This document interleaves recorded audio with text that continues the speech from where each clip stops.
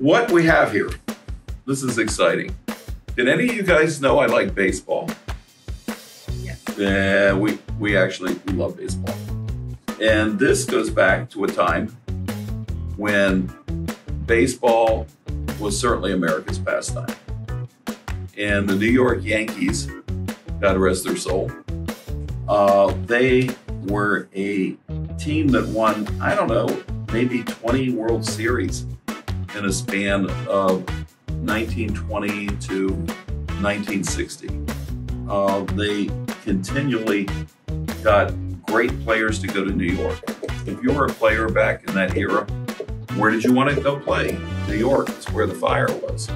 It's where the action was. You look at players like Mantle as recently, and he probably, even Ruth may have had a lot longer career if they weren't partying so much at night in New York City, where you party all night. So the amazing thing with the Yankees is they got powerful lineups and great pitching.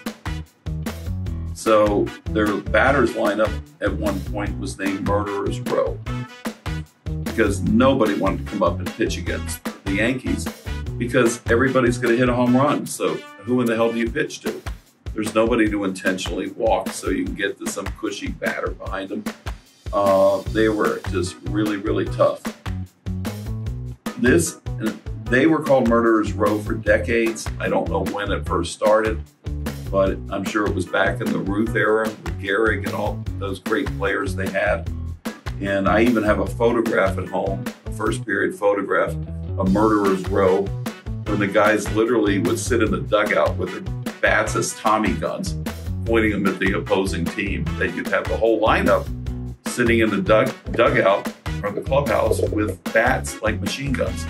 But this is the original artwork that was in a New York newspaper as a cartoon about going up against Murderer's Row. And it's not the early Murderer's Row because you can look at the names on the jerseys here. And it does have Gehrig, DiMaggio, Selkirk, Chapman, Becky, Crosetti, very important name in here.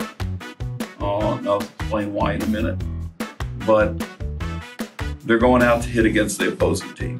And this is so awesome. Now, for me, if I'm going to buy, and I buy for myself, which I do occasionally, less now than I used to, but I bought this for myself, and why did I buy it? It's unusual, and it has a story. So, to me, I have to have interesting things. I don't want to have boring things around my house or office. So, people ask me, why did you buy this? I bought it from the estate of Frank Crosetti. So Crosetti, as in back here in Murderer's Row. And I bought it April 26th, I think 1997. I have it in memory. I know that because the tag's on the back.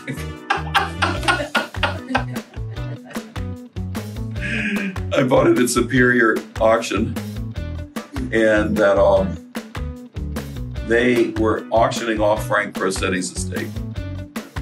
And I'm so pissed when I say that word on here. Too late now.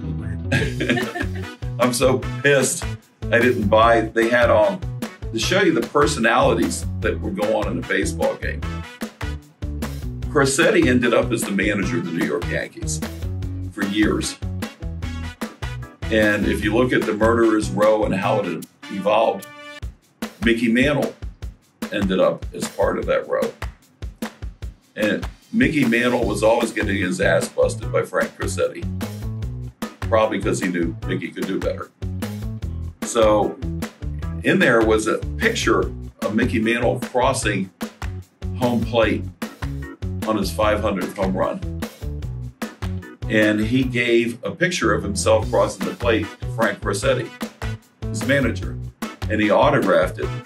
Thanks, Frank, the first time in 500.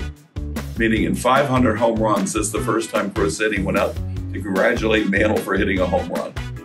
And I love it because that was the dry, hard, ethic sense of humor that these players had in working together.